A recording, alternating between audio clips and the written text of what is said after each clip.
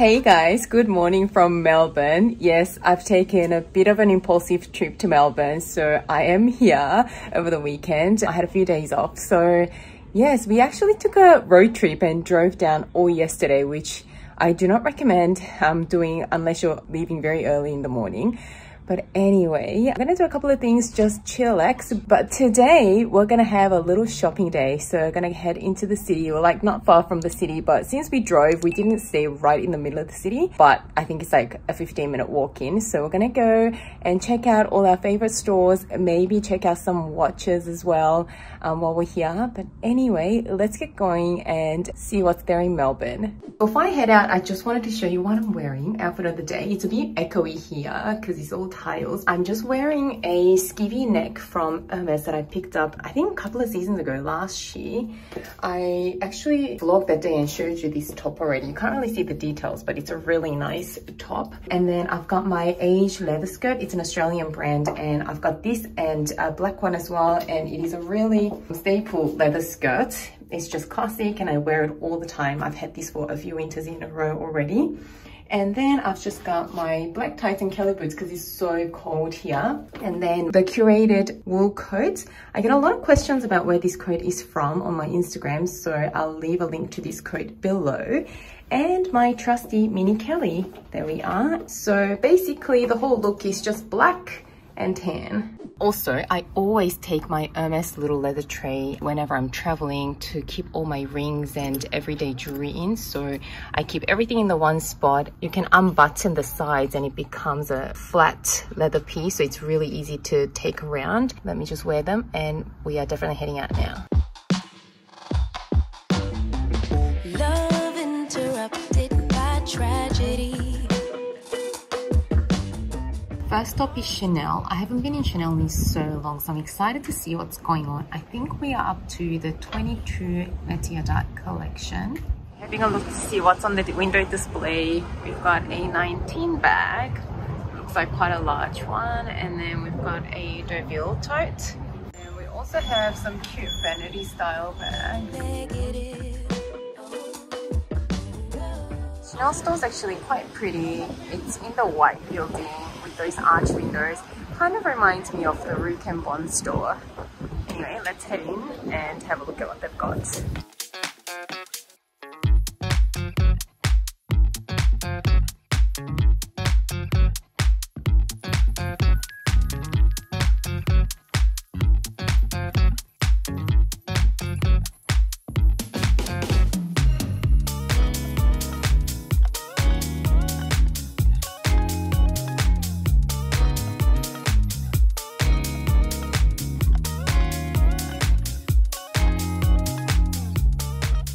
This 22 bag is massive.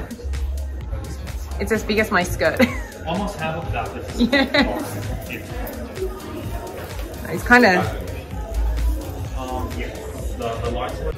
A pouch as well, comes with a pouch. Oh, yes. It comes with the pouch, which is nice. Oh, really nice. And it's quilted inside. Is it leather? No, this is like fabric. It's fabric. It's quilted. I am looking at some fun coloured tweed mini flaps. As for Chanel classic flap bags with the crazy prices, the minis are probably the only ones I would consider now, to be very honest.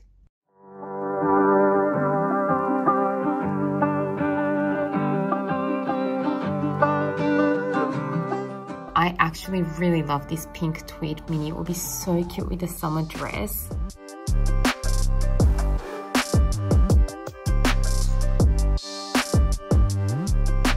Then I came upstairs to look at more bags and some accessories.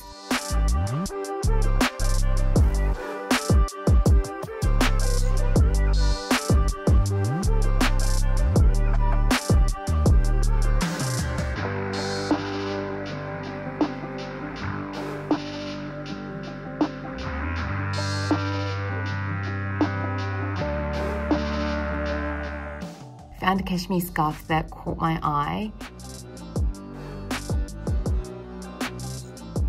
This scarf feels so plush and the color is just perfection.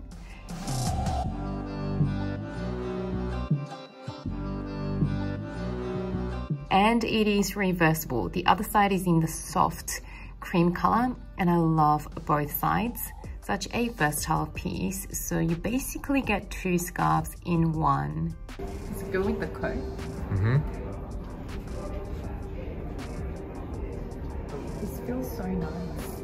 Also trying on the Cocoa Crush ring. I want to get like a thick one to stack with my thin one. Because you have chunky thick one. It's so chunky this one. I think this one you cannot. I think that's for your finger. Yeah. You want to try? Wow. It's the 2. Even for you, it's 2. The one with all the diamonds. Nice. That's good. In one with the diamonds.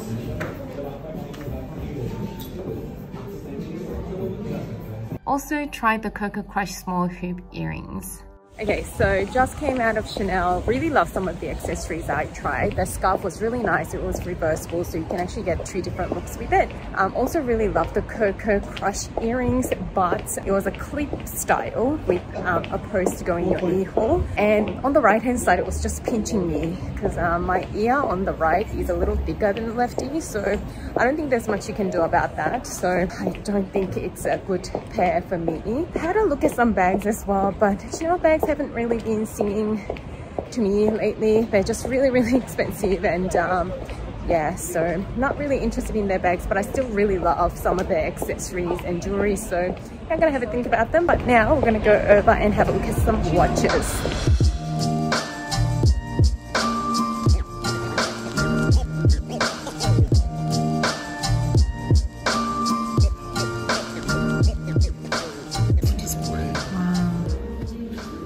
Try these Royal Oaks. Haven't seen these in person anywhere for so long.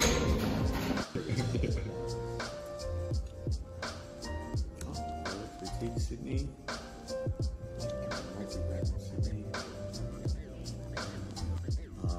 70 hours. Yes.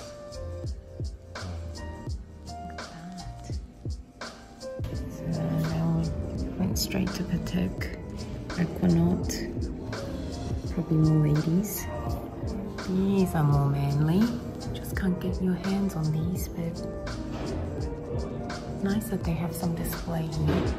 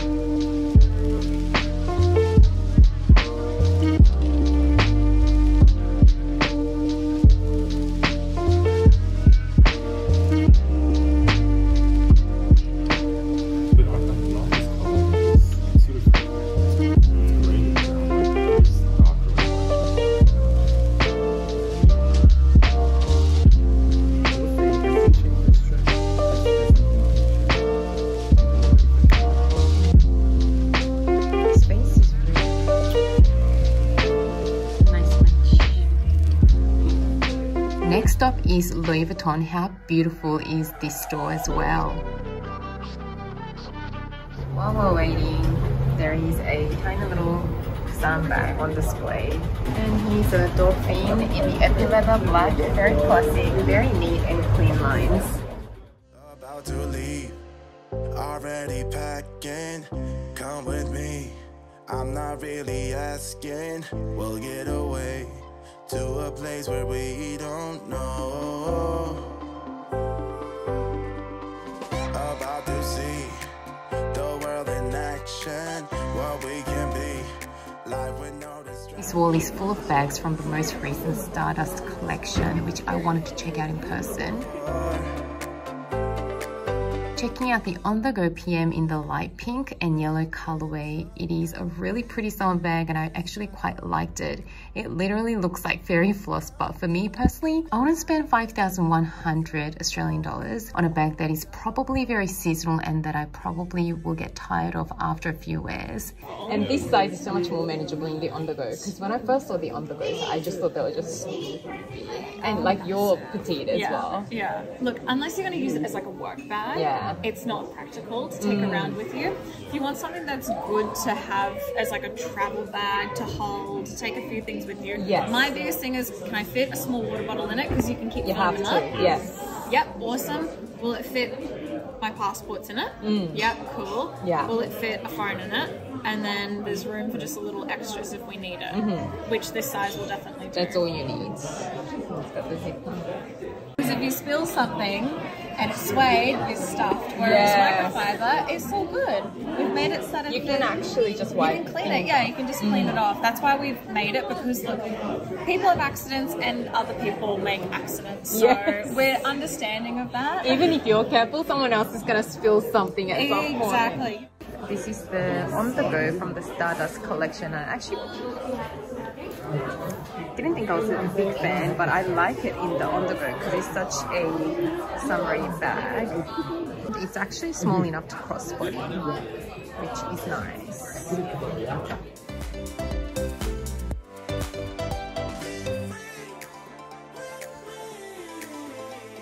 Then looking at the twist top handle in the rose gold, it was really pretty, especially with the rose gold hardware, which is not common with LV bags. It's just an Instagrammable bag, but it's probably not going to be big enough. Yeah, for I'm like just thinking for practicality. Ooh, is that a mirror? Yeah, all of our twist bags come with a mirror. Because it's important that you have a mirror on the go, you know what I mean? Gotta reapply your lippy, just gotta make sure that, you know, just because you can't buy a mirror on your own, it comes with the bag. We think in advance here. I love the hardware's rose gold. It's really beautiful. You can take it off as well, so if you don't want it on, you can completely remove it. You can use this as like an extra accessory on the bag anyway. Yeah. So you could do this and then pop your key on the bottom and then slide it in there as well as an option too. Then you can also make this shorter for over shoulder. Oh, it's like the Noe mechanism. Yes, yes. I have an old Neo-Noe bag that, I don't know, now I feel like it's so bulky, but back then, that size was okay. Perfect. We keep going smaller in bags anyway. That's what I mean. Now that bag looks massive. This mirror is very slimming. Hey, that's not a bad thing. It's good. It's nice. Never say no to a slimming mirror. Hello. No. When you're walking, you can put it crossbody. You can imagine it with beautiful like linen, flowy thread. Linen. Yeah. Always. You think of summer destination vacations, it's always linen. Yes. Linen or cotton, because it's going to be warm. And this is it as a top handle bag for more dressy occasions. Trying this for Santorini. Nice Breton situation.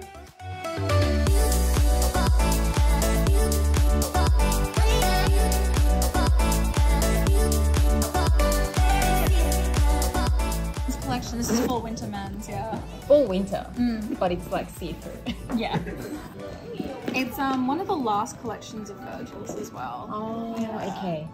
So if you want a collector's piece, this is a nice one to have. Yeah, I feel like sometimes like men's collections, like, you know, like you find some gems. Oh, for sure. Especially because of Virgil's innovation and things like that. We still don't know who's taking over, don't ask me. It's just so unique.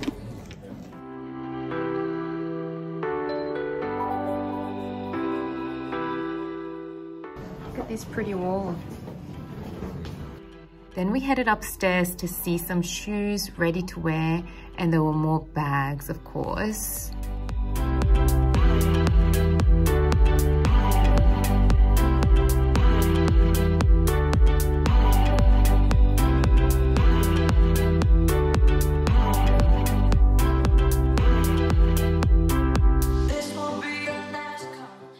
Came across these really cute and classic swimmers. I did try this on and they were surprisingly comfortable.